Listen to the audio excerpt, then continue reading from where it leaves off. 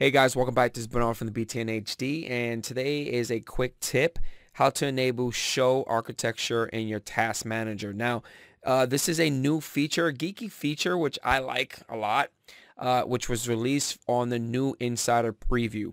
Now, on my desktop, on my Windows 10 Insider Preview kind of testing machine, if I right-click on the Start menu, click on Run, type in WinVER, click OK, and the latest build is actually 19541.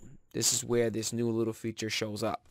Okay, so on the taskbar, we're going to right click on it and we are going to go inside Task Manager. And within Task Manager, if we go inside Details, and you can right click on any column, doesn't matter. Right click on a column, then pick Select Columns, and then go all the way to the bottom until you find Architecture. Done. Give it a check, press OK, and you're done. Awesome. That's it. I like this little geeky feature. It's me. I like it. I don't know about you, right? So hopefully you guys enjoy this quick tip on how to enable architecture within Windows 10. Again, if you are testing out Insider Preview and you got the latest one, this is how you do it.